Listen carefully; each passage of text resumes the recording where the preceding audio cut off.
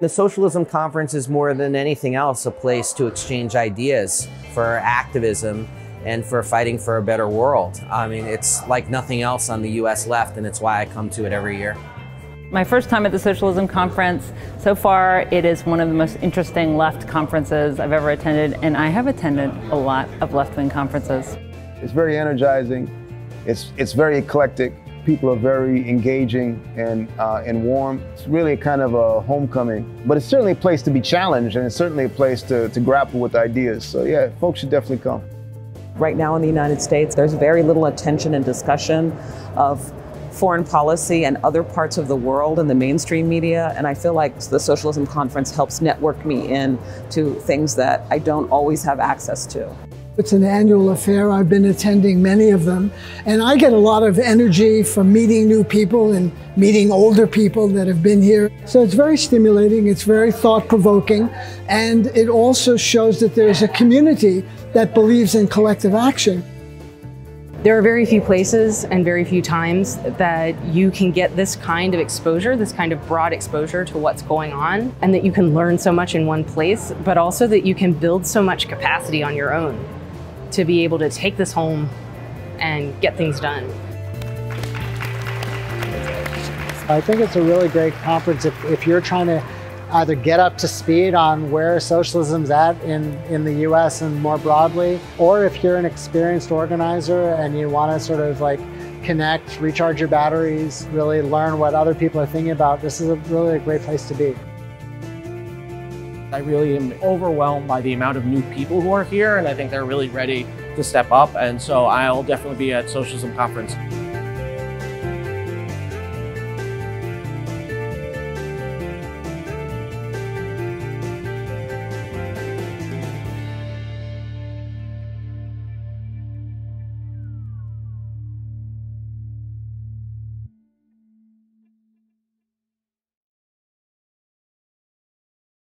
I don't understand how we can ultimately dismantle any of it if we don't stick to a you know, intensely radical politic.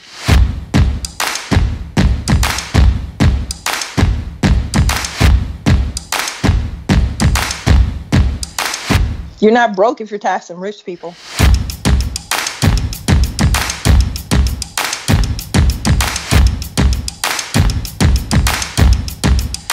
We break production for profit and we replace it by production for need.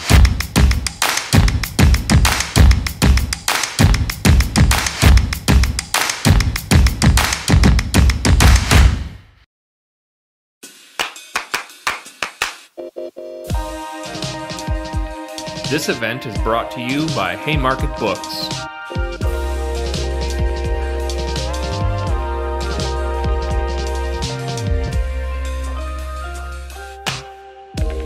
Now more than ever, it is critical to support independent publishers, independent bookstores, and independent voices. There are two ways you can do this today. First, by buying books from Haymarket at haymarketbooks.org. And secondly, by joining the Haymarket Book Club. The following event will be recorded and shared afterwards on the Haymarket Books YouTube channel. Please subscribe to the channel, like this video now, and share it with as many people as possible. If you like this event, be sure to catch these upcoming events in Haymarket's live stream series.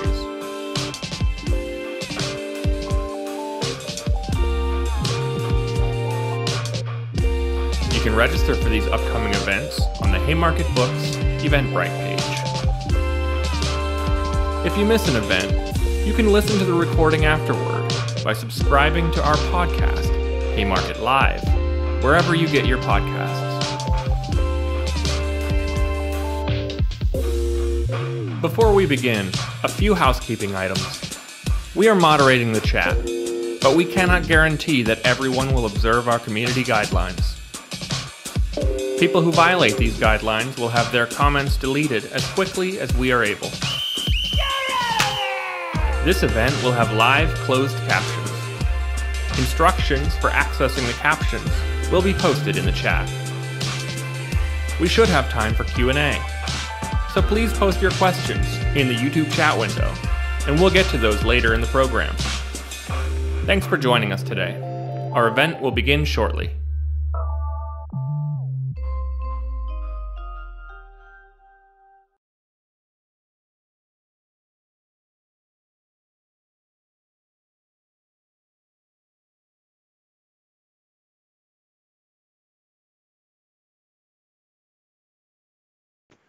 That always happens.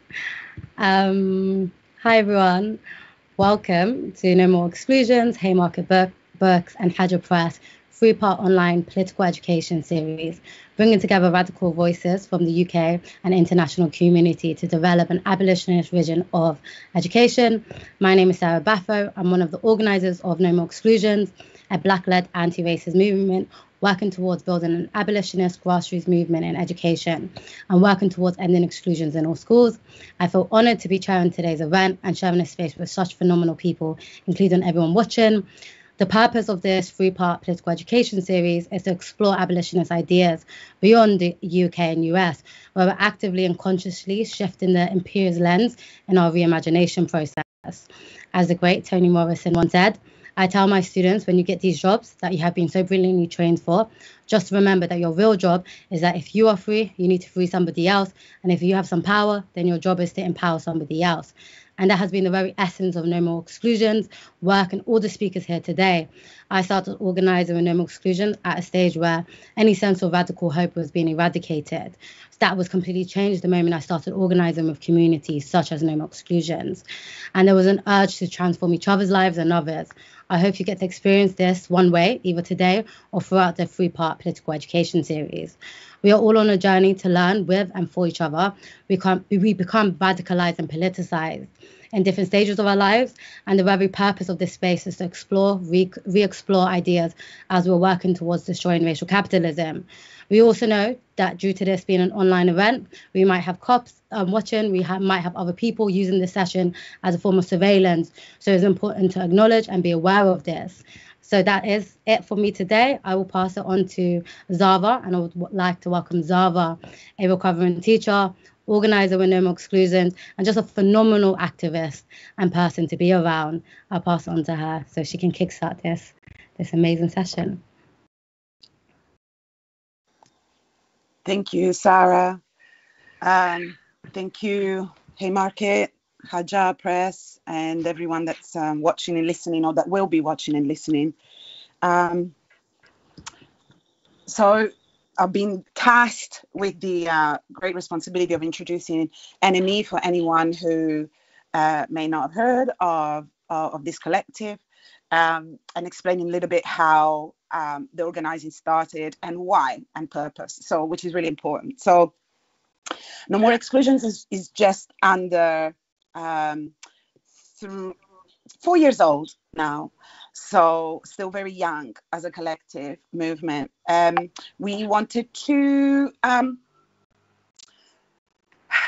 suppose when I say we, it really started with a sense of real anger as an educator, and so I'm happy to situate that anger in myself.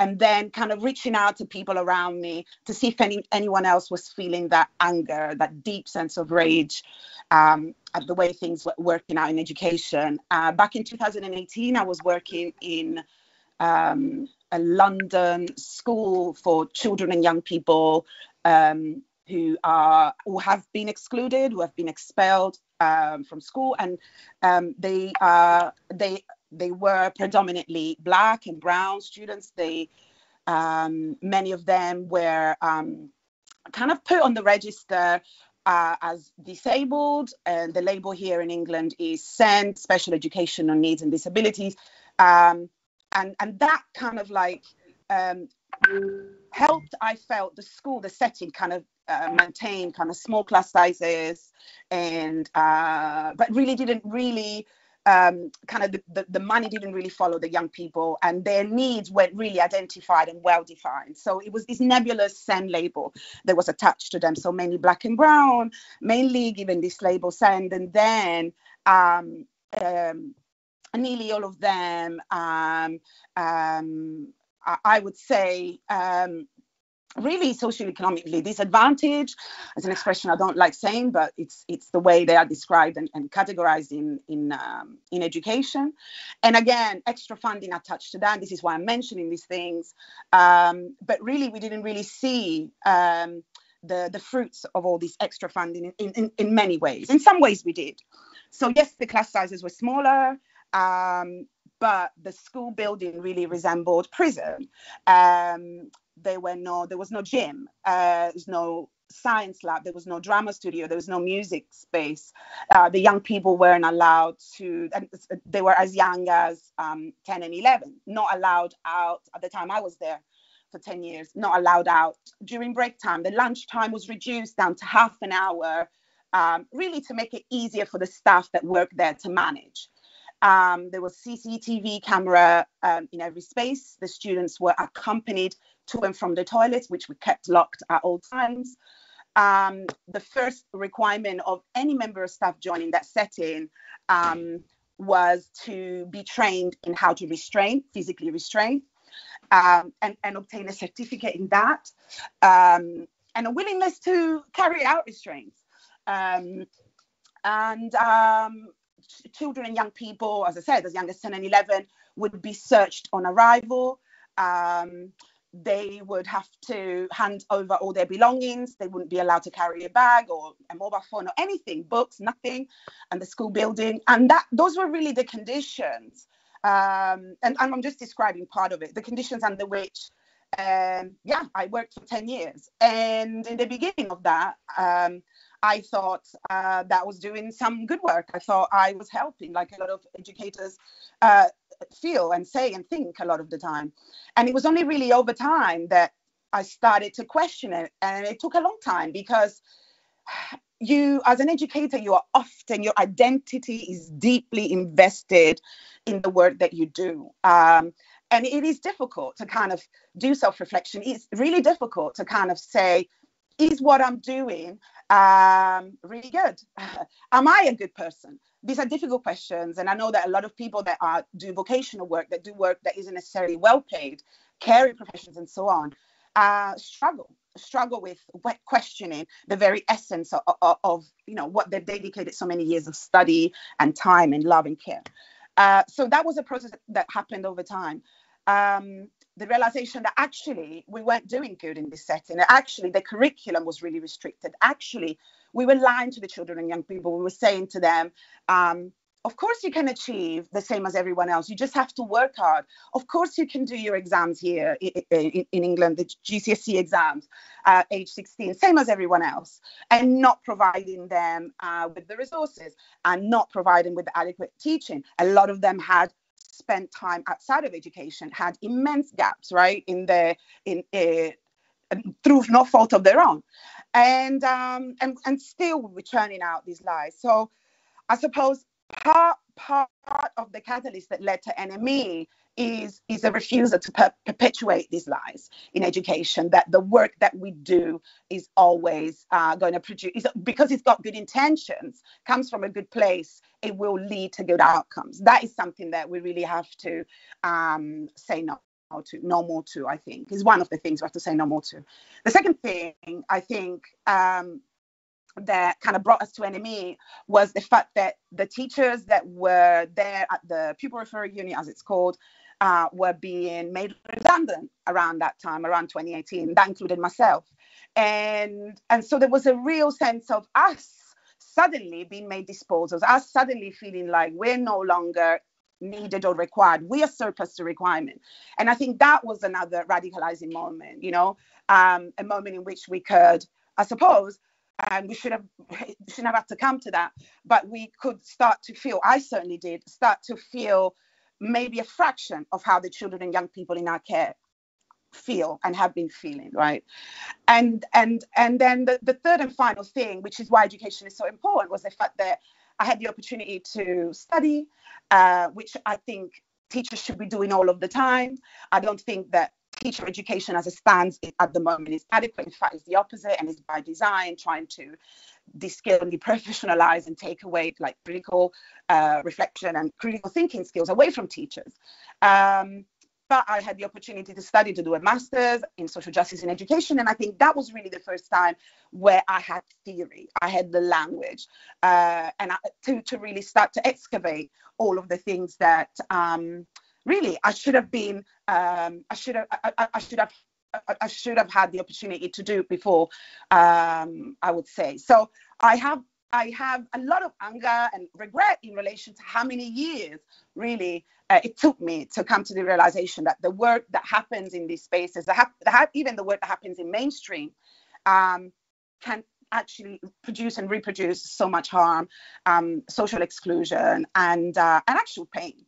The title of this series we've come up with, Deconstruction, Refusal, and Departure. I just want to say a few words about that and then pass on to Lola. So Deconstruction, I want to shout out Deconstruire, which is a education collective, Black feminist education collective in Rennes in France. It's really the inspiration behind that word. I think many words have been co-opted and taken away from us, or overused and kind of lose meaning over time. Deconstructing for us in this context of these conversations means examining, taking apart, in order to reveal the basis, the composition, the intention behind that will expose the biases, flaws, and inconsistencies of a system and institutions. Also for us, deconstructing in this context means, is there anything at all that we can, once we have taken apart the components of the system, is there anything at all that we can save? Anything at all? And how can we save any of it in radical new way, reimagine it? And finally, what elements of it, of the system, in our case the education system, need to just go and need to be destroyed and demolished? And that's really where the word deconstruction comes from, and this is how I've personally interpreted in this context. In education, what needs to be deconstructed? Well, there's so much. We have the curriculum, we have hierarchies, so many forms of oppressions that are unaddressed, untalked about. Teachers still don't have the language to talk about the lived experience that the children in their care have, right? The inequalities that have been accelerated and exacerbated throughout this period over the last 2 or 3 years. Many educators have, in my view, have not been equipped, or they haven't equipped themselves also with the language and sometimes even the attitude to even begin to unpick. And I wonder whether there is an unwillingness, right? And that's partly what has to be deconstructed, that unwillingness to really be able to look at the dark side of education. What are the forms of oppression? What is the harm? What is the what are the social injustices that we are responsible for reproducing? Not solely because education is part of a wider system, societal system, but what are we responsible for? And really power, you know. And in terms of refusal, well, the name No More Exclusions is a statement of refusal, and it is radical. I personally made the decision that I wouldn't be in a classroom for as long as I am required to restrain young people. I am required to be more like a prison guard than an educator, that discipline and control, which is what the policy context and practice in England is all about at the moment. No excuses, zero tolerance is all about that. I will not be an enabler of that, but I realize that that's not necessarily something that all educators can or should do. But that is the place I'm coming from, but not as a way of abandoning education, because education really needs us as much as we need it, and as a way of kind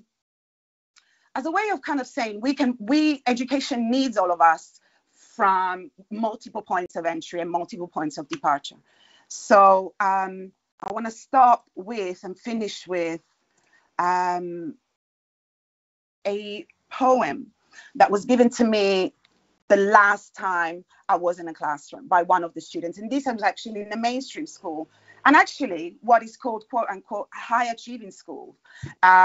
Students there had Googled No More Exclusions and kind of worked out the work that I do outside of the classroom, and just gave me this piece of paper. And the student that wrote this Their name is Tony Ann Thompson.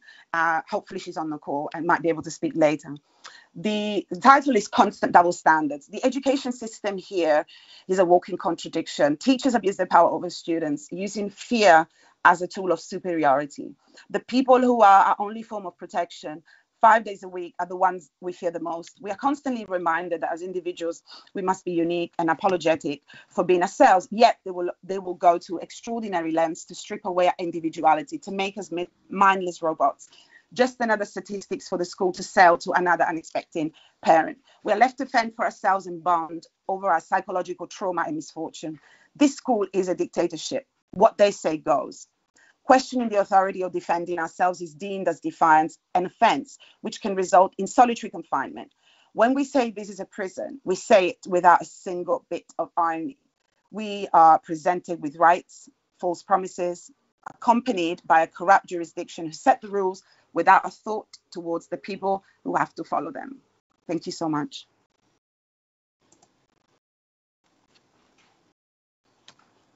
Thank you so much, Zara, for all your work, for your words you've shared with everyone today. I think you said something really important about the act of refusal and also actively and consciously rebuilding, because dismantling the schooling system is a form of survival. And the work of No More Exclusions does that. It centers the voice of people who normally have been disposed by the education system and the institution. So thank you so much. I'm like virtually clapping. But for now, I'll pass it on to Lola. Hopefully people are thinking about their questions and sharing it in the chat. So I would like to introduce Lola, a Black feminist writer, a Cream Stewart Hall Foundation researcher from London, author of Experiment in Imagining Otherwise. Again, just an overall inspirational writer, activist, and someone who inspires a lot of people. So I'll pass on to you. Thank you so much. It's so wonderful to be sharing space with all of you. And Zara, I feel like the things that you said really make me remember that children are able to, name the violence that happens to them. And I think that that's an important starting point for thinking through like abolitionist thought just in general. So I'm going to talk a bit about the problem of sexual violence. And I think abolitionists and people who want to enact radical approaches to education and learning are often tasked with defending themselves against kind of willful misreadings of their political projects. And in the case of NME in the UK and the question of sexual violence, we've seen those invested in carceral systems levy the claim that abolitionists, those people seeking to treat all human life as if it were precious, are willing to condone sexual violence occurring between school children because they're opposed to exclusion. I think it's important to address that misreading, if only to help us get closer to what an abolitionist vision of education can offer us. And this kind of misreading is intended, I think, to do two things. I think it's intended, one, to kind of scaremonger by appealing to its audience's worst fears that sexual violence could happen to children and go unchallenged. And I think, two, it's intended to kind of paint abolitionists out as abstract utopians who have no serious answers to the questions at hand. And I think abolitionists take the question of violence so seriously that they're actually prepared to question the false promises of protection that carcerality offers. And in the case of children, we see how appeals for the protection of children via exclusions quickly override the deeper and more critical questions that we have to ask ourselves about why sexual violence is so pervasive in the world we live in and how we can end it.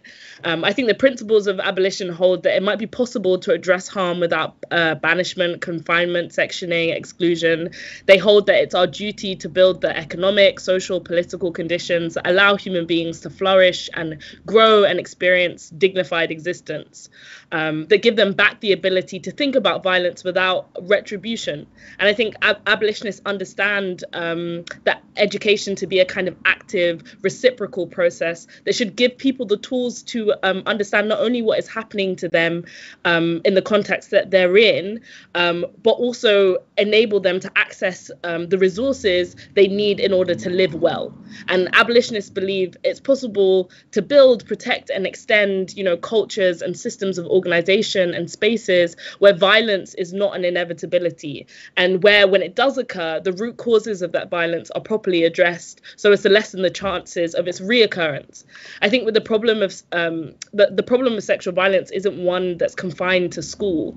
As feminists, we know that it pervades all aspects of our lives, that capitalism, the state, and other modes of social organization via institutions are organized in ways that expose us to the threat of sexual violence wherever we are.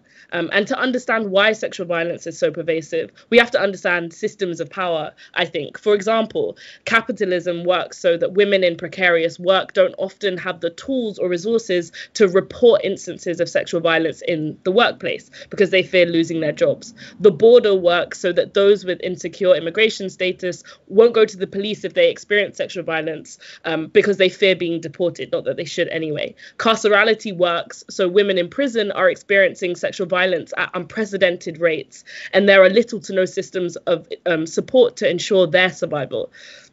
So abolitionists hold that those systems of power, they have an impact on our actions, the way we move and express ourselves, I guess, in the world. The logics that might lead to interpersonal harm in the case of sexual violence, I think, begin quite early. So if we refuse to essentialize violence into the bodies of those who commit harm, we can argue that exposure to violence from a young age, the rigidity of the gender binary and the social norms attached to it, heteronormativity, cultures of shame, poverty, lack of information regarding healthy sexual expression for school-aged children are some of the things that might contribute to the prevalence of sexual violence in schools. That disciplinary aspect of gender embeds logics in our society about the role of women, men, boys, and girls that contribute to a culture where social relations are defined by ideas of domination and subordination. I think abolitionists take the effect of these systems on our minds and bodies seriously, understanding that it's only the abolition of these systems of power that might free up space for us to continue to build and imagine new forms of social relation.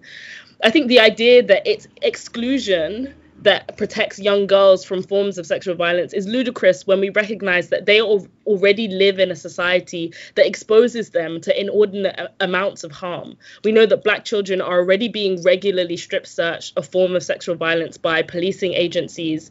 We know that police already maintain a presence in schools across the country, traumatizing children at their most formative years. Exclusion doesn't prevent sexual violence in the home or the nuclear family, the place where it is most likely to occur, or on the street, or when children have their Saturday jobs. It doesn't stop lewd comments made by harassers on the school bus, stalking that might occur as school-age children grow into women, or it won't stop the police officer who uses his police power to apprehend and then murder a woman. Exclusion does not tackle, I think, an environment where young girls are forced to become kind of inward, afraid, self-critical as a result of experiencing forms of sexual violence.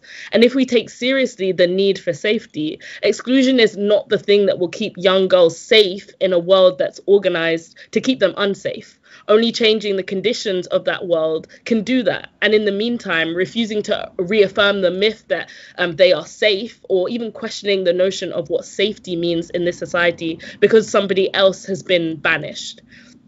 I think as feminists, we also need to be aware of the legacy of a specific kind of feminist analysis of sexual violence in the West that sees men, and by extension, young boys, as inherent agents of harm.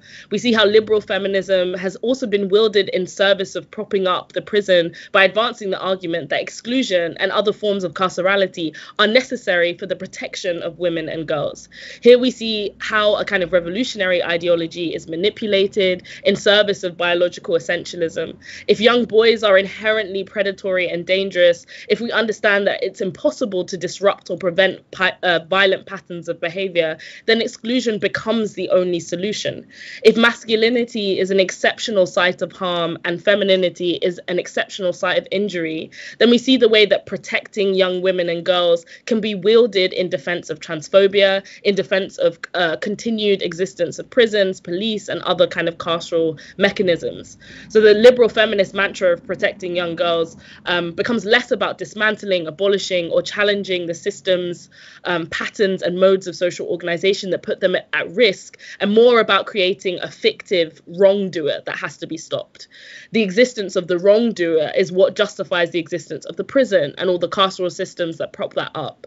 I think abolition asks us to consider that it's possible to prevent violence from occurring, not just punishing it once it has happened. Understanding the kind of prevalence and complexity, I think, of sexual violence on a theoretical level might properly help us understand the patterns of violence that we see occurring across our schools. So in the UK, if 59% of young girls and young women aged 13 to 21 said that they have faced some form of sexual harassment at school or in college in a single year, then it's clear that we live in conditions that are allowing the perpetuation of that violence, whether or not an individual students are excluded.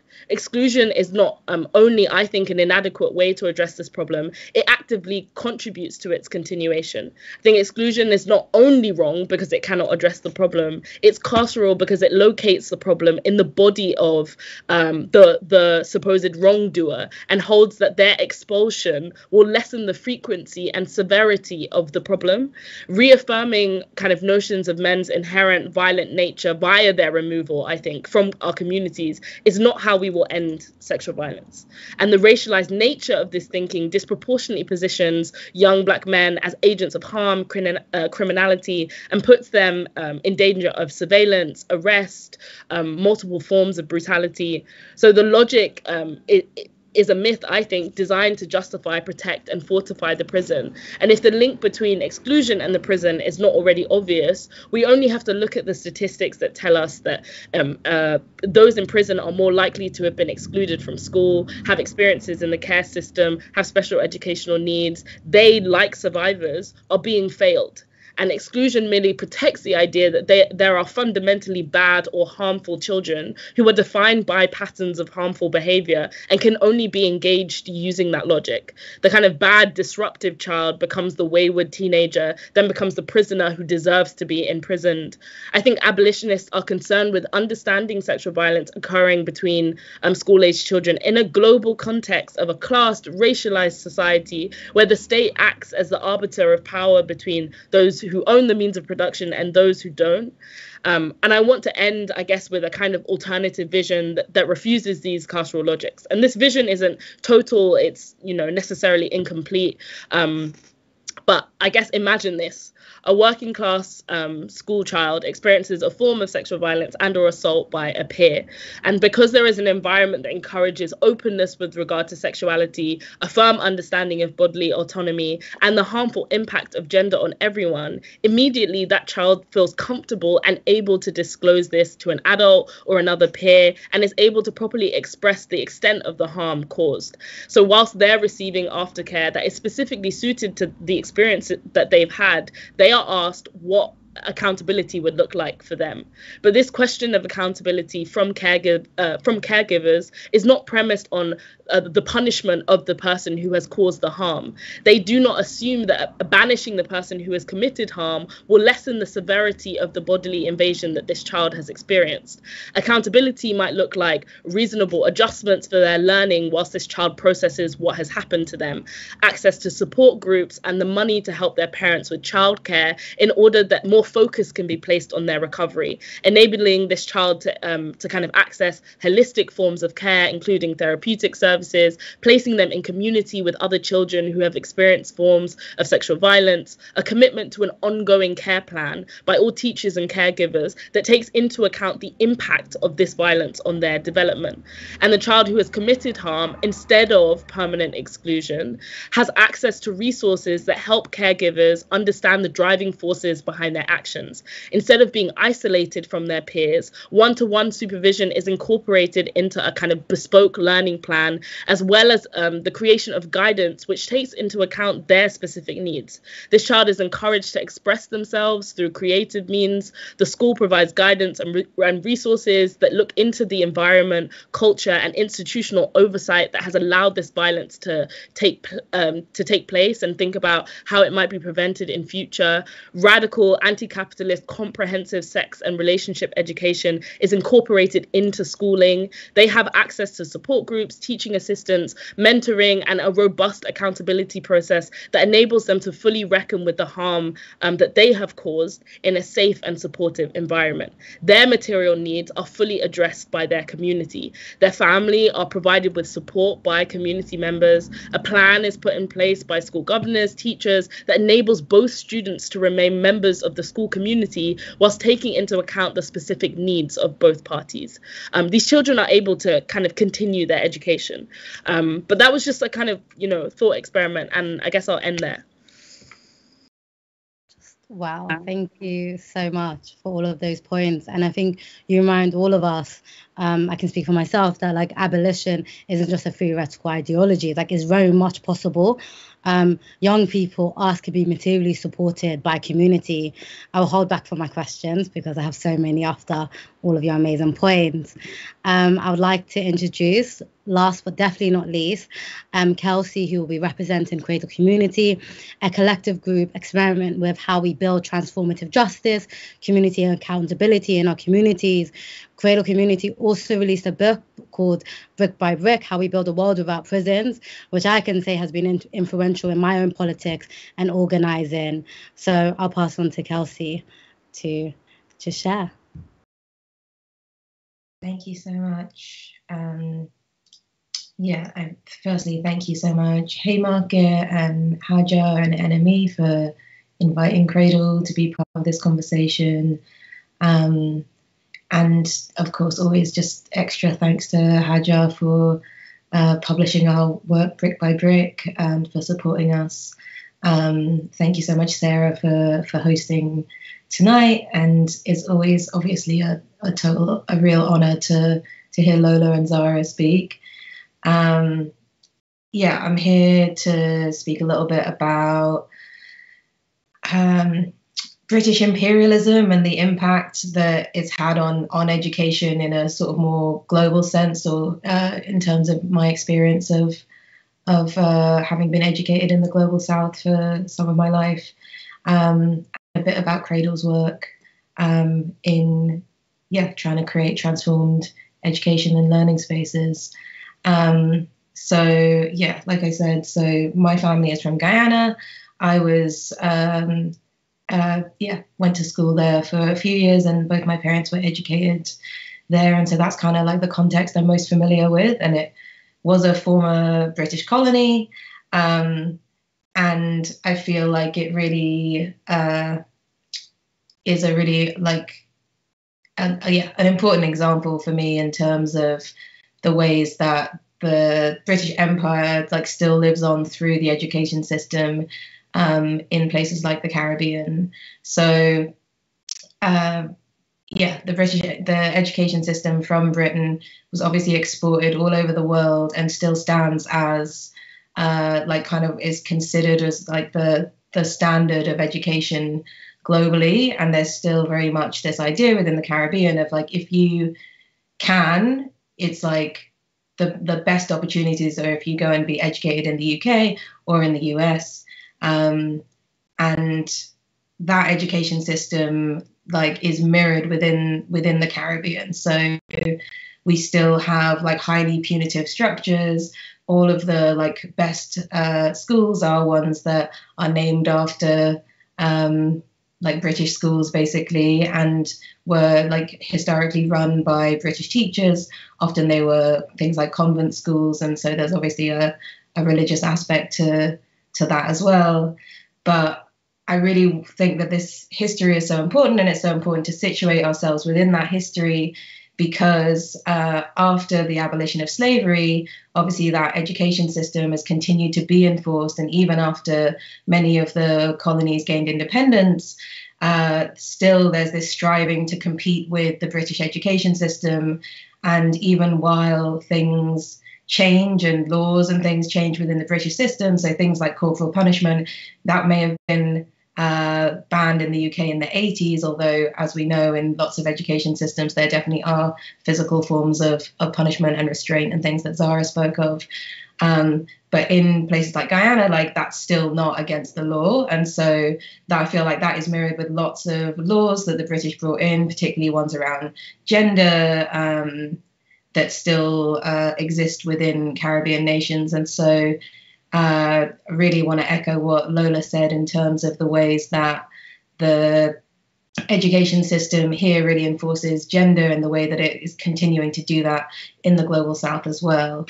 So yeah, one of the points that when I was speaking to other members of Cradle community that came up was the fact that also, like, yeah, the British education system, that mythology around it drives a lot of immigration towards the UK. And, you know, it's definitely why my family, that was our narrative for why we came back to the UK.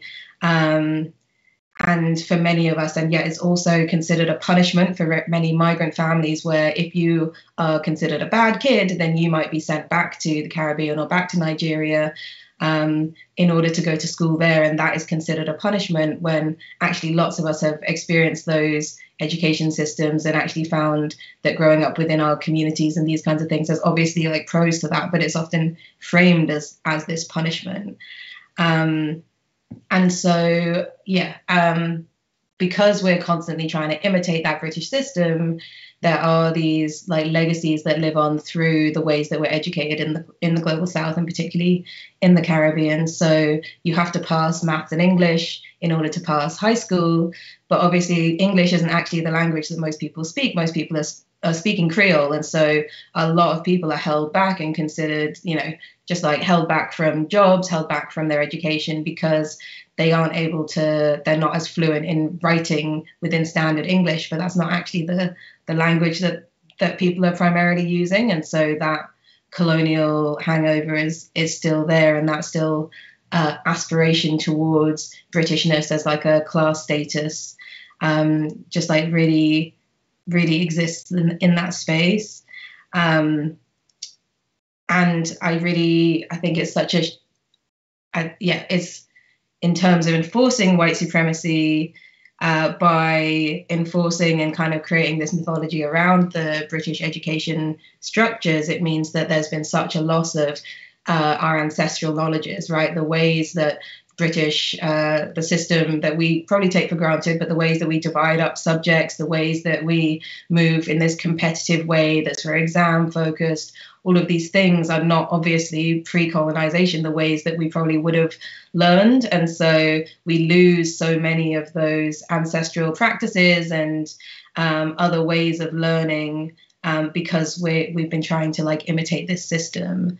And so, yeah, and in the same way as it does here, having those very punitive systems within the school preps you and lays the groundwork for belief in the idea that exclusion and isolation is how we want to deal with problems, right? And actually within the Caribbean, we know that the rate of carcerality is actually higher than in other parts of the world, that actually in places like the UK and the US, where there are like more of these reforms, more infrastructures of also carceral systems, but not necessarily prisons, it means that within lots of countries in the global south, prison is like the first option for if a crime is committed. And so actually the rate of people going to prison is very high. And those prisons are, of course, the same institutions, but refurbished, that the British built in order to incarcerate enslaved populations and indentured peoples. And so, yeah, it's really important, I think, to kind of like just situate ourselves within that history. And when we think about ending exclusions in the UK, we want to be connecting with people in the global south and in formerly colonized countries in order to start thinking about how we can work together and build international solidarity to change the ways that we approach learning on like a global scale. So then the other half of what I wanted to speak about was Cradle's attempts at experimenting with abolitionist education, with transformative justice, Obviously, there's been a long legacy in the UK of particularly Black communities finding ways to educate each other about and educate their young people about Black history, particularly in like a church context. I know Akala has written a lot about this, but also in The Heart of the Race, I really recommend people looking at the legacies of Black education that are spoken about there, and also the experiences of Black children in schools in the UK. And so there's definitely that legacy of always marginalized communities trying to educate each other, trying to bring in our histories, and knowing that that is a key part of resistance. And so I hope that Cradle is able to like follow in that legacy in terms of the ways that we try to work with young people to not just talk about history, but to really also think about what are the skills that we need to develop in order to be different, right? Like, what are the ways that we need to be different in order to build this world that we want to see? So how do we build in early skills of how to support each other if one of your friends is being bullied, and how do you support them? How do we learn to listen to each other? How do we learn to build relationships that aren't based in domination and coercion? And how do we do that in spaces even like schools where we're being taught that all the time, right? How do we kind of try and get into those spaces to do that? So we do a lot of work outside of schools, trying to work with young people through like youth groups and things like that, and have occasionally managed to get into schools to talk about our work. And one of the schools that I really think is a really important and amazing sort of experiment in this is the New School in South London, which is a democratically run school which has no exclusions, works without punishment, and Cradle has been working with the teachers mostly to try and help them reflect on systems of control and punishment that sort of also live in them, right? And the ways that they can develop schools to help facilitate restorative practices within the schools and help the young people, the children, because it's a primary school, the children to support each other, to repair relationships when there's conflict, and to be able to build trust with each other and with the adults as well, in a way that means that the young people have agency. They feel that if they speak up, if they speak about their concerns or things that make them uncomfortable, or anything that's happening that they feel like they want to speak about, that they're going to be heard, that something's going to be done about it, and it's going to be dealt with in a sensitive way. And so, that has been like a really, I think, fruitful experiment. It's not perfect. Like, we come back every year to try and reflect and see, like, what are the ways that we can do this better. We also don't live, that school does not exist in just a little vacuum. So we're taking in all of these other lessons from other spaces all the time as well.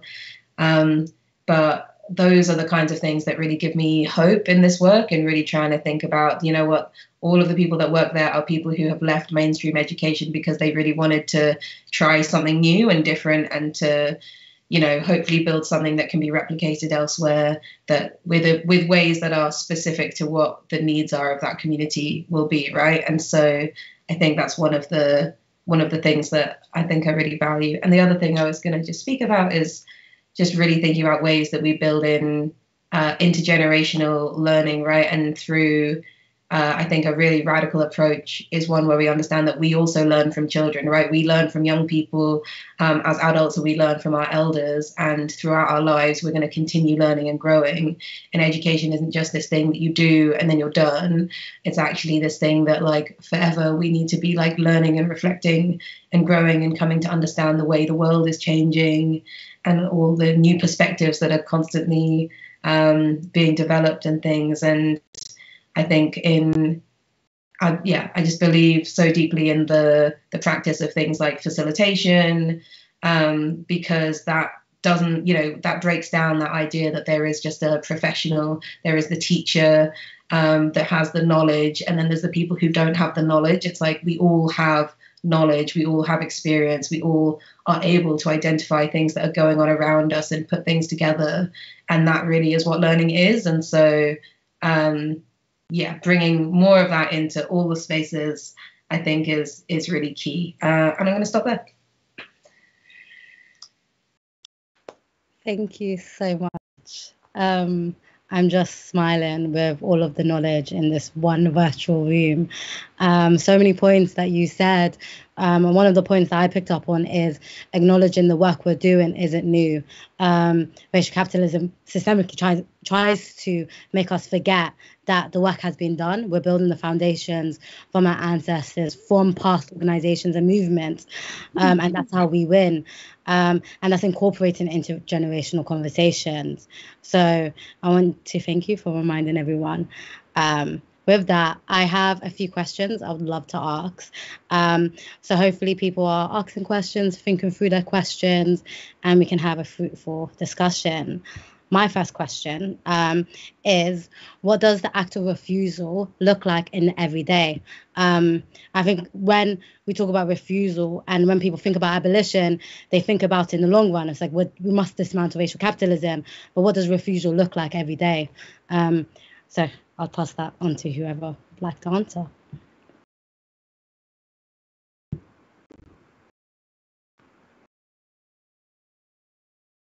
I can go first, or I can attempt. Yeah, I'm really interested in what Kelsey and Zara have to say about this.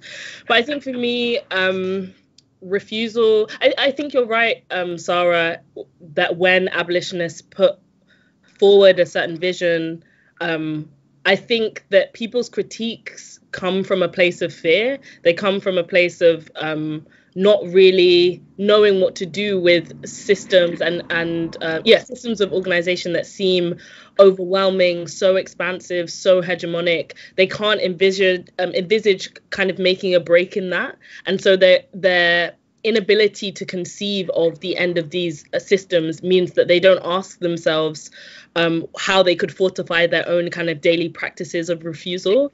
And I think for me, refusal is about not only non-compliance, but thinking about how in the landscape that you exist in, what kind of interventions you can make and what skills and resources you can give yourself and others, the people that you are in community with, that enables you to make a kind of dent or to make a meaningful intervention in whatever carceral landscape that you're in.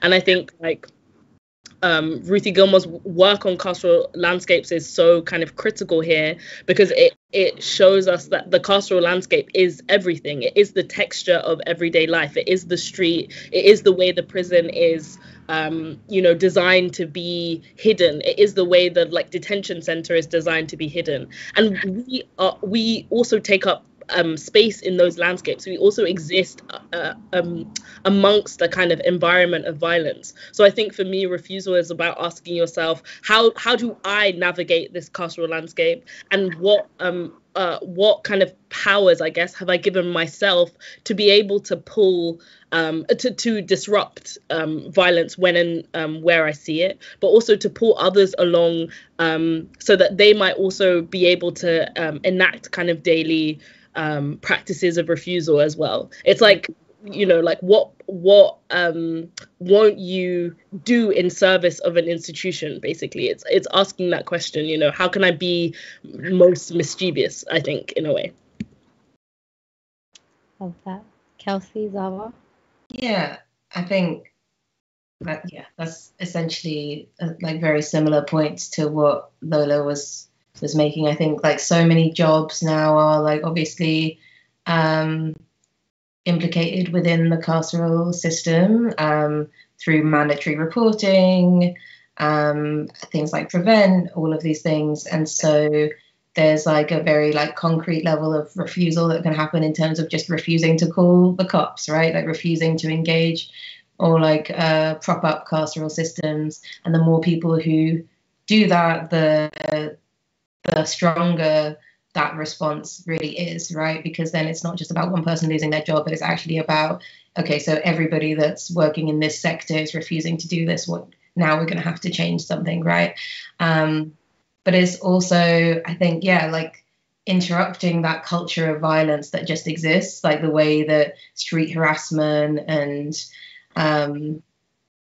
just public humiliation and violence is so normalized for marginalized people, to actually break through speak to strangers like who are experiencing difficult things in a public space, asking if people are okay, finding ways to intervene, building power that like the state essentially like doesn't want us to have, right? Which is that, you know, they want us to be like individualistic, we want us to be very scared of each other. And if we can break through that and really start speaking out for each other, and also just like intervening and supporting each other when we see things happening, I think all of that like speaks to refusing to engage in a culture that otherwise actually says that violence is okay. Like every time that something is happening in public and we're like, oh, it's none of my business, better carry on and go on my way, that's actually like sending a message that behavior is okay, right? And whereas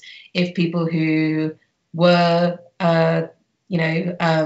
taking advantage of that silence, who they started being interrupted every single time they tried to harass someone, I believe very strongly that they'd start thinking, oh, I'm going to have to actually think about what I'm doing now, you know, like, because clearly it's not actually that okay. Everyone kicks off at me every time I do this. And so like, yeah, I think it's really thinking about our complicity and thinking about the ways that we can refuse to take part in lots of those things that happen on a daily basis, right? And that goes for police stop and search as well. That goes for when you see someone being arrested, not just taking it as, okay, well, that must be a criminal. Oh, the police must just be doing their job. Like, we refuse to enable that and actually understand that everybody needs support. Everyone is experiencing an assault if they're being dragged into a police car, right? So that shouldn't be okay with us. Pass on to Zara if you have any points to add. Maybe something quick. You said in the everyday, there's so many things in the everyday that people do to refuse, and young people in particular is who I take inspiration from. The things that they want consent to, you know, so the way that, for example, they might protest against uniform codes, hair codes, music, language, the way that young people speak is being policed, particularly children and young people in particular backgrounds, right? That really gives me inspiration. And I draw inspiration, for example, from also big acts of refusal, like what we saw with Pimlico Academy in 2021, and the protests that basically had 4 demands. They were protesting against discrimination, racism, Islamophobia, and transphobia, poverty, and also, you know, specifically the cost of the uniform that they were being demanded to buy, and also their concerns around the culture of sexual assault, and also the curriculum. They had really serious concerns about the curriculum that were being asked to follow at the academy. And so those are acts of inspiration. Also, Coleridge Community College in Cambridge, where students have been told that silence is your natural state.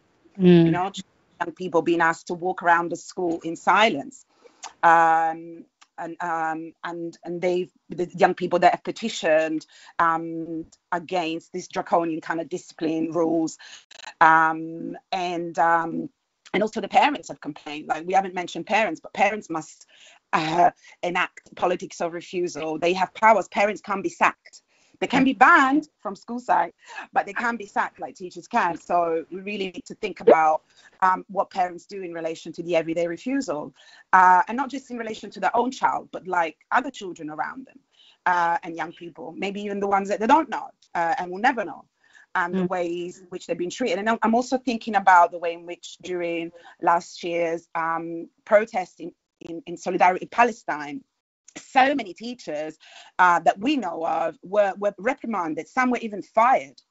Some were really punished harshly for just showing solidarity to children that were protesting or wearing a badge. And so the repression is really, really strong, and therefore our resistance has to be even stronger.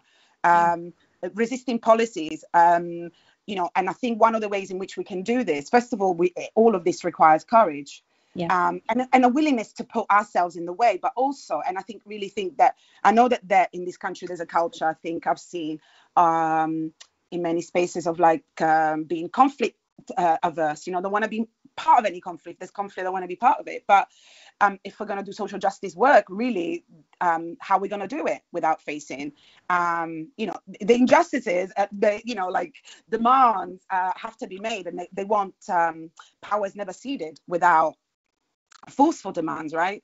So I think in the everyday, I think people need to challenge policies and practices that are within their realm, within their neighborhoods, within their families, and starts with our own transformation. Because as abolitionists and as teachers, as humans, as educators, as teachers for sure, if we don't believe in this transformation of the self, then we might as well pack up, right? So I think, a refusal to think that this is the best we can do. How can I do things differently as a parent, as a neighbor, as a sister, as a teacher, as an educator, as a school governor, whatever it is, and try and dig deep for that courage, and sometimes sacrifices, because some of these refusals come with a high price to be paid. So I don't want to paint like an overly romantic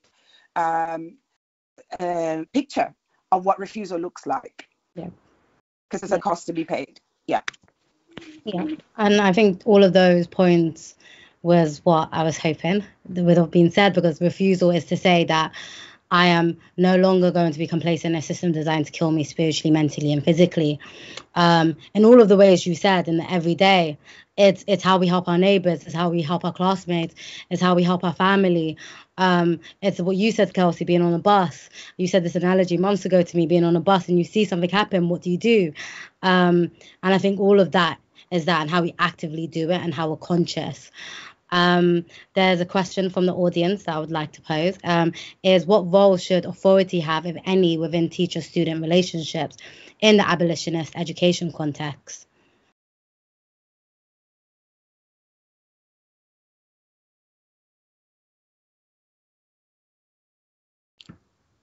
Do let me know if you want me to repeat it. I can try and answer this question. I think what abolition offers is a way for us to reimagine our social relations such that something like authority and the power conferred by authority would no longer exist. I think, like, when what I was saying in my, or attempting, I guess, to articulate in my intervention, was that there is a kind of like critical relationship between teachers and students that has an effect on students from their most kind of formative years. And if, as abolitionists, we try to understand abolition as a project that understands education as something reciprocal and active, then authority really plays no role. And that doesn't mean that there isn't any sense of organization, or there isn't any sense that learning will be disrupted or chaotic. I think the idea of chaos is something that really plagues the minds of people who are coming to abolitionist thinking, because of this myth of order that is kind of put forward by ideas of authority, by ideas of discipline. But if we understand authority and discipline as actually modes of suppression, when we do that to children, we are saying, we do not want you to express yourself in the fullness of your capacity. We are going to direct your learning, the way you exist in this space, what you do. Abolition offers another an alternate vision that allows those students to have a say in how they engage not only with each other but with the process of learning. And I think from my earliest experiences of schooling, children are often not seen as co-collaborators or co-producers of knowledge. They're seen as kind of passive recipients of knowledge. And if we want to put forward a transformative vision for what education is, we have to take seriously that children also teach us things about being in the world. They teach us things about what education should and could look like. And so I guess this question, maybe I'm misreading it, is getting at this idea of this anxiety about the lack of order conferred in the lack of order that seems to be present in the abolitionist vision, which is why something like authority would be necessary. But I think when you transform the conditions in which people are learning, then authority would no longer be necessary, because you wouldn't need to discipline people in order to get them to engage with you in a certain way. There could be a more genuinely collaborative way of engaging with students that didn't require coercion. I think I see authority as a form of coercion.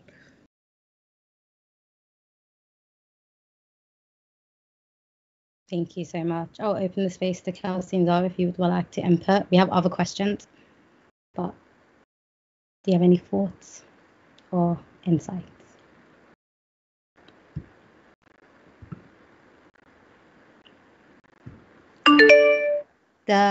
That's completely fine. Other question I would love to ask is a question actually from the audience, is how do you see tackling punishment and carcerality in education more broadly in families beyond formal educational structures and institutions?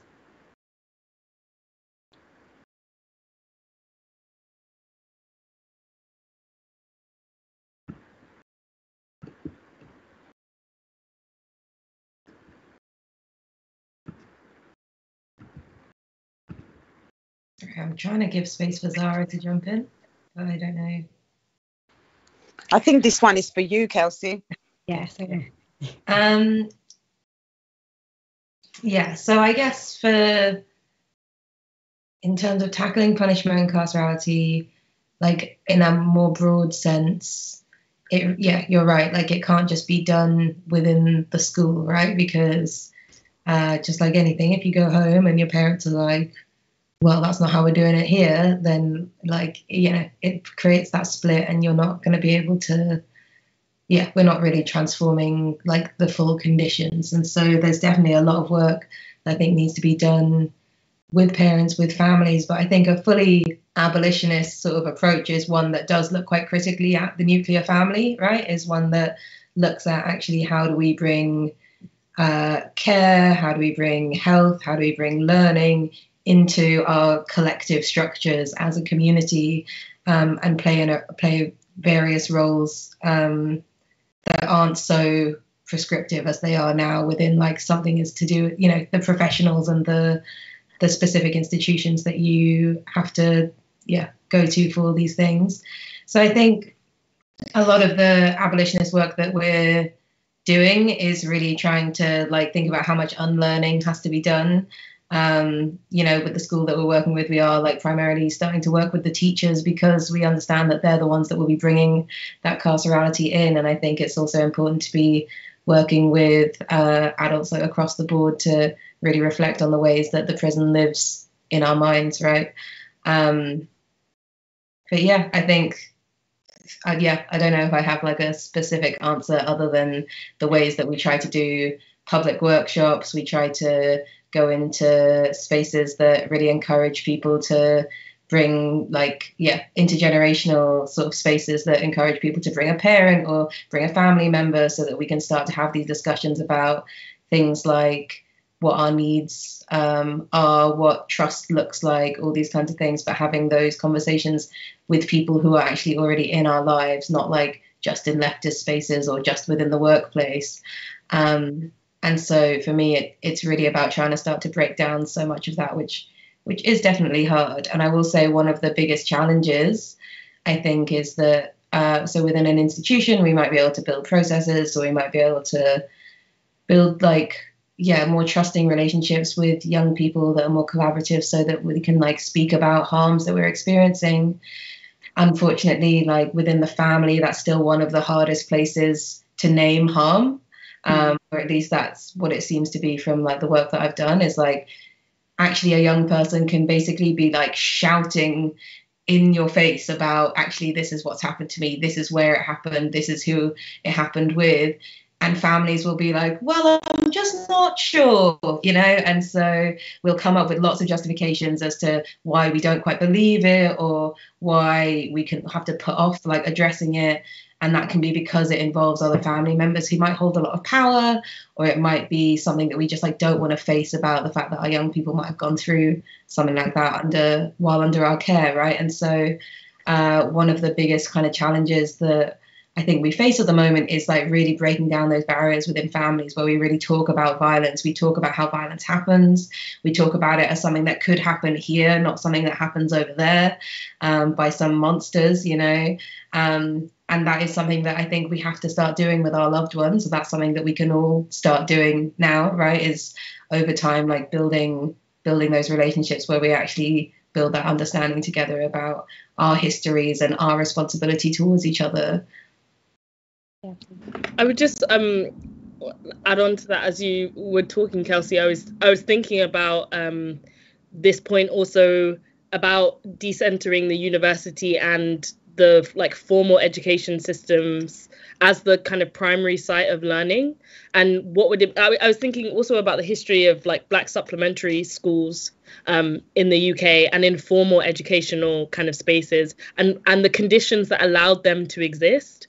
And I think what a decade of austerity has done is really decimated our social infrastructure such that it's near impossible now to kind of commandeer a community space or center where you could hold informal political education sessions or any kind of learning processes outside of formal educational structures. And so I really want to hammer home also that in part of, you know, this idea that abolition is presence, not absence, it's also about thinking, how do we build enough power to get us back to a condition where we can have space, time, and energy in order to be able to, I guess, create educational spaces where we can make those critical interventions if we can't make them through the formal educational route. And that in times of crisis, that has looked like not just community centres, it has looked like bookshops, it has looked like school, it has looked like community garden parties, you know, ways that dinners that are put on by specific kind of grassroots organizations. Those have all been also spaces of learning. And so I think one of the kind of like, I guess to round up the major thing is to not assume that the formal educational route is the only place our children are learning about what it means to be in the world. They're constantly learning. And that makes education into a much more, I guess, dynamic and flexible experience for people. And I think you said something really important, and it just reminded me of Forefront, which is also a grassroots organization. And what we do is we do political education over food. We order pizza and we sit around the table, and it's knowing where to do it, who does it, the right moment, and thinking about political education and making language accessible. So it doesn't, as you said, it doesn't have to be in these formal routes. It's saying that we're all in a space and looking at how we do it. I think it's crucial, and it's happening across the UK, across the US, and also internationally. I'll pass on to Zara if you would like to contribute or add anything.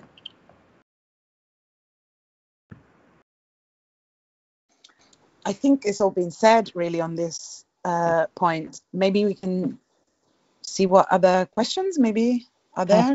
Include more people.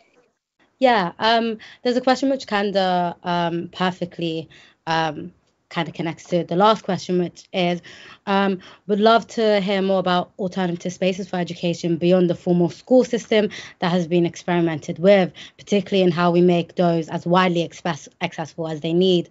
I think that has been said. So that was the question. If no one wants to add any points, I do have one question. It's quite a simple question, but I think this could help other people in exploring their own political activism. Is why do we continue? Why do we continue to do the work? Why do we continue to resist? Why do we continue to create? This could be in your own organizing. This could be in a sense of collective. In a world where we are constantly desensitized, in a world where we're constantly seeing violence and harm. Why do we do it? Why do we create?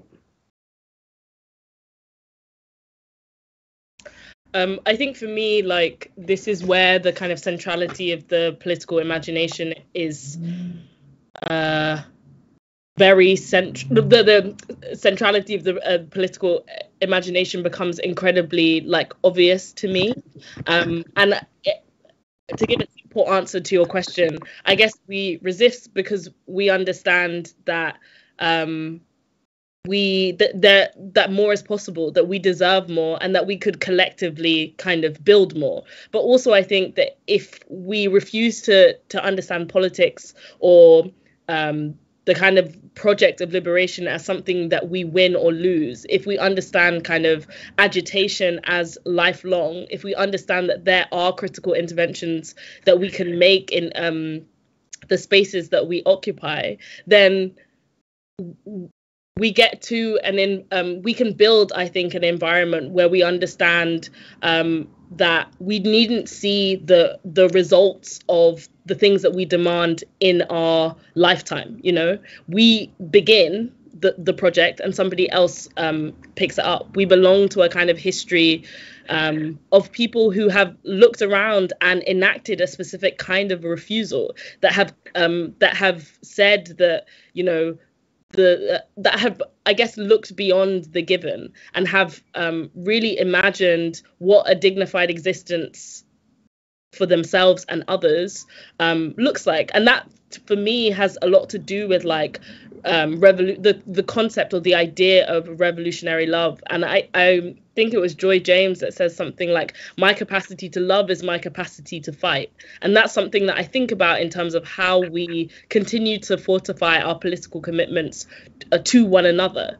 I think for me, what drives a lot of this work is understanding that when I engage in any form of political action, I am shoring up my own political commitments and desires, but I'm also changing something on an interpersonal and relational level. I'm introducing the possibility that transformative gender relations could exist, or that an alternative way of looking at the world and society and education could exist, or that we could see the end of capitalism. Those are all, they're not just kind of abstract utopian visions and dreams. I think we can use the political imagination to kind of sustain the projects that we're doing by recognizing that this work is never finished, that the question of politics and the question of our collective future is an ongoing one. And I think some people, you know, see that as kind of depressing, but for me, I see it as understanding what my role and my place is in a history and in a legacy. And that also means, I guess, like, understanding that the past, present, and future are not distinct things. We rehearse the futures that we want. We usher them in when we act in ways that defy the modes of social organization that are pressed upon us by governing structures, I think. Pass on to you, Kelsey.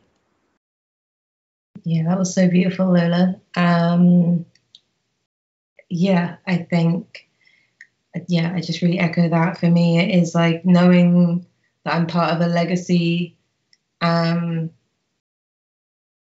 is like motivational in this way that is like, it just like kind of gives purpose to what can be like a lot of overwhelming things. And I feel like once you learn about what's going on in the world, or you start to analyze your experiences in a certain way, it's quite hard to go back, I think. And and so it's something to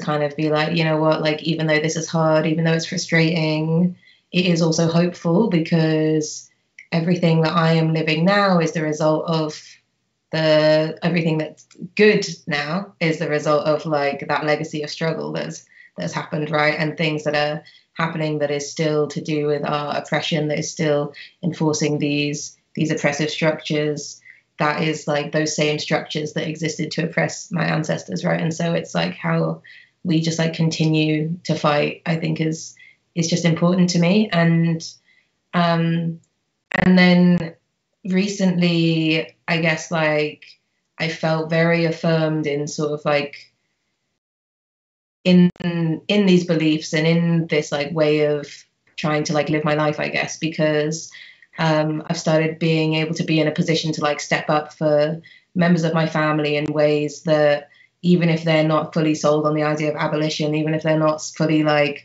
on board with all the politics of it, I think it just really is so striking that it's like, well, who is it that is able to like make the time to do this and able to like hear you about these problems and able to support you in these ways?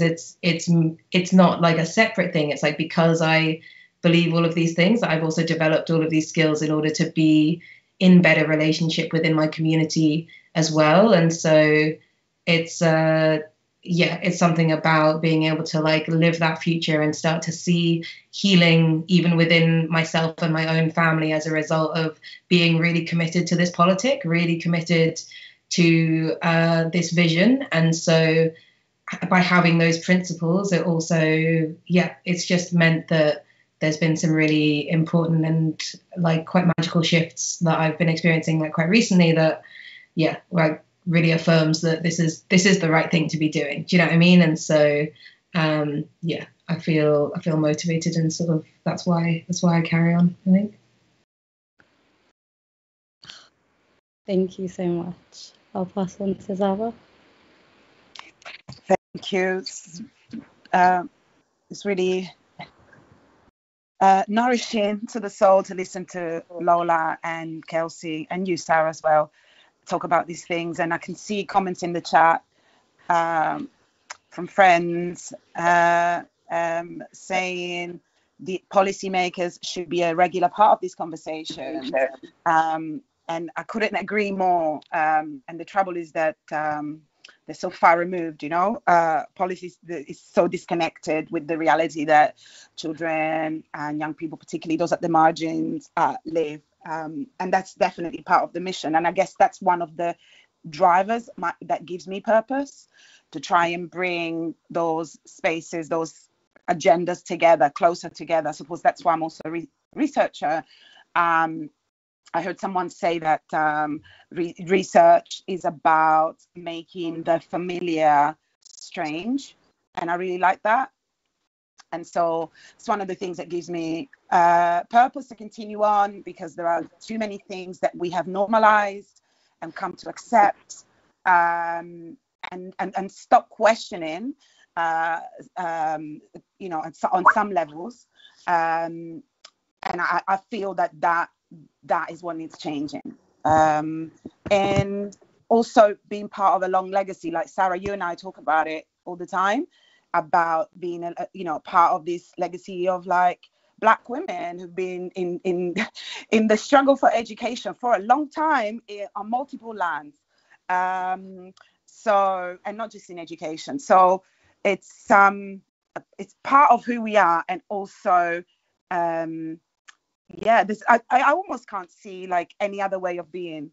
The responsibility of being a mother, of being a human being, an educator, these are privileges as well as responsibilities. And so, and once, as you said earlier, Kelsey, once you see, you can't unsee things.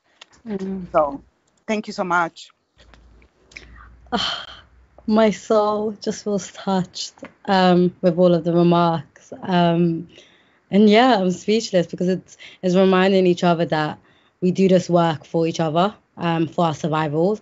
I'm reminded by Audre Lorde's words that like revolution isn't a one-time act.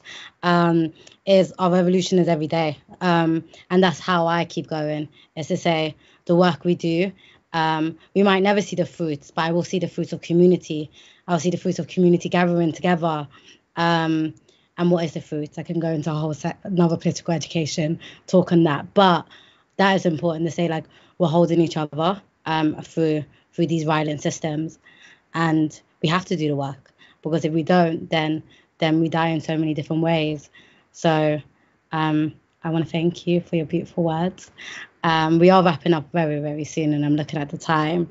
So I'll give space for you to close, like any closing remarks that you would like to say before I wrap up. It's fine if you don't, but I'll give you space for any closing remarks. I think I would just like to underline the point that I guess when we talk about abolition, or we talk about being abolitionists, the children that become kind of like fodder for this debate know what's happening to them. It's not that, like, you know, they're unaware that they're being subjected to forms of discipline or forms of violence that make their life more difficult and you know, inflict on them a specific kind of misery. I think it's important to understand them as co-collaborators in the vision for education, and not to become so removed, I think, when we talk about schooling in a kind of abstract way, in a way that focuses on teachers or governors or parents. I think that children, yeah, they can clarify a lot for us, and their stake in this is huge. And that's something that we need to honor, I think, in any kind of attempt at a collaborative vision. But yeah, thank you so much. It's been such an honor. Thank you to Haymarket and Hajar and all of the work that Enemy does as well. It's been a pleasure to listen to you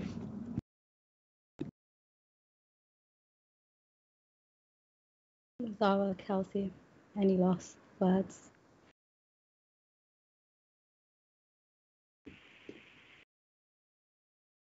I can just say really quickly, when I echo the thank yous, Hajar and Haymarket, everyone's listening, Kelsey, Lola for making time, Sarah for curating this so beautifully with such love and care, radical love and care. We're so grateful, and so grateful to have you within Enemy and connected to Enemy.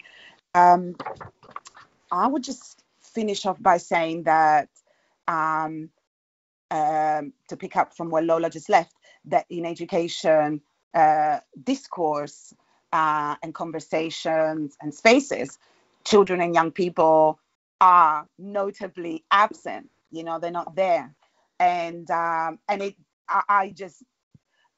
includes this conversation. Actually, I know that might be some on the chat, and so we have to be committed to putting that right, to making sure that children and young people are at the heart of every conversation. Also, because children and young people do not remain children and young people forever. They grow up, you know, to be community members, neighbors, aunties, parents, step parents, all of that. So it's really important. And the second point as well is that I really want to see a reclaiming of education. That's where the title came from as well, the freeing of education, that it's really in a cage, in a carceral cage, and we won't be able to do that without children and young people involvement. So yeah, those are my final remarks. Thank you.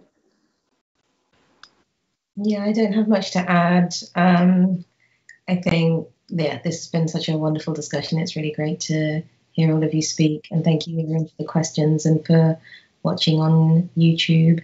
I think,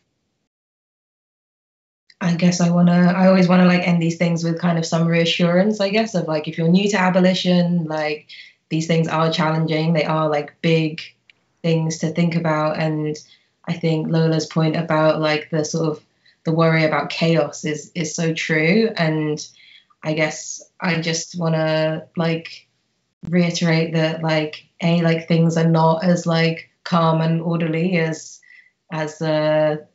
you know, they might seem to be, but also this work is about like trying to do something, right? It is like, rather than just going for this thing which is punishment, which we know doesn't work. Like there has been no like evidence, if that's what you're into, of like that actually working to make children change the way they behave or anything.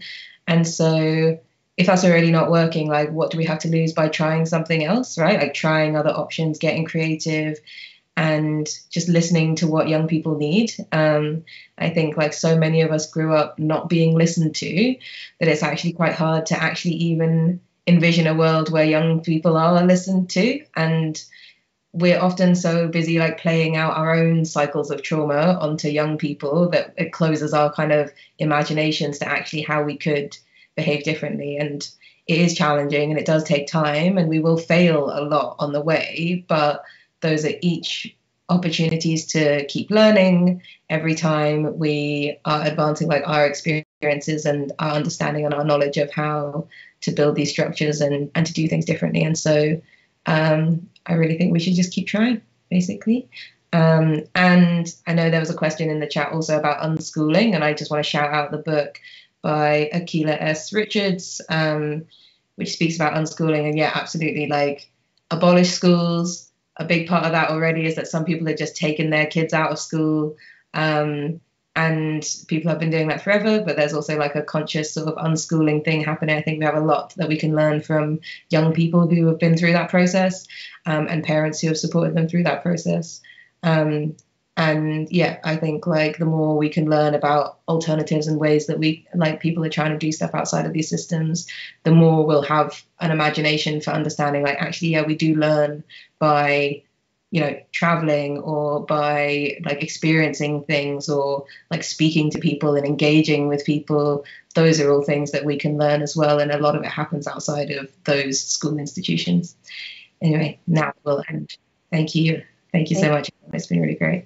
No, thank you, Lola, Kelsey, Zara, everyone watching, Haymarket, Hajar Press, for just sharing all of the knowledge, your work, your wisdom, and reminding everyone that the work is happening.